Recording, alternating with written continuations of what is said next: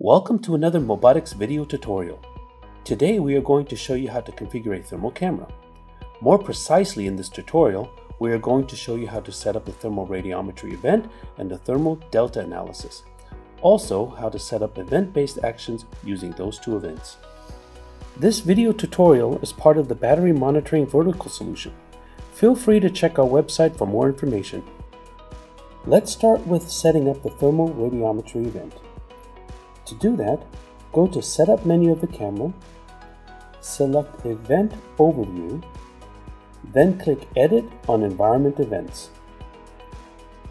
Now we need to add a new profile.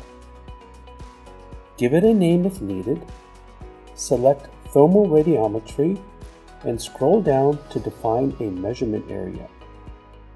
After you have selected the area, click on the check symbol on the top right corner of the screen to store it. Then you need to make the settings depending on your project.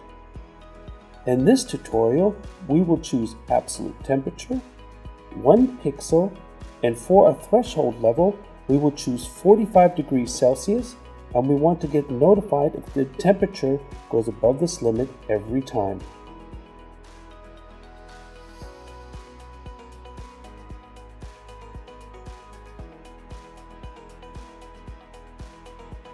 Then we press Set to save the settings. Next, we're going to set the Delta Analysis event. Delta Analysis can trigger events if the camera detects rising or falling temperatures in the specified measurements areas and in a specific time window.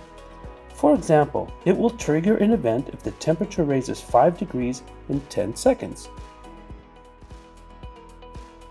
In the Environment menu, we create again a new profile. Name it accordingly, and this time we select Delta Analysis. Then you need to define a measurement area. After you have selected the area, click on the check symbol on the top right corner on the screen to store it.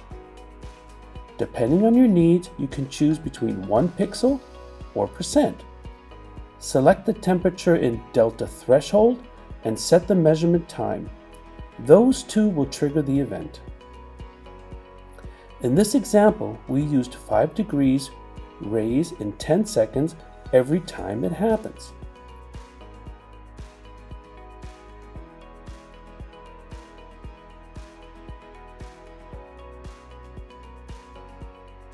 To store the configuration, press again, Set.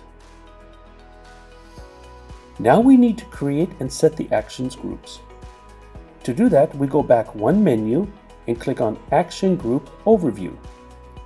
Here we will create two groups, one for overheating and one for the delta analysis. For the first, we will select an event, the one we created earlier for overheating. And an action, in this case, we will choose the visual alarm red frame.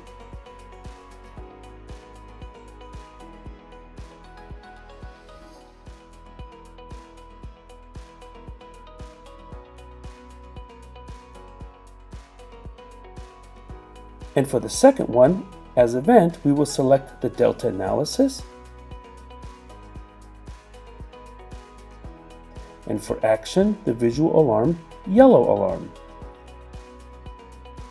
Press Set to store the configuration. Now we turn on the heat source to see the camera in action. You can see as the temperature raises over 5 degrees in 10 seconds, we receive the first alarm. Since the temperature continues to rise at the same rate after the dead time passes, we get a second alarm for the delta event. As soon as we go over 45 degrees, we also get the overheating alarm.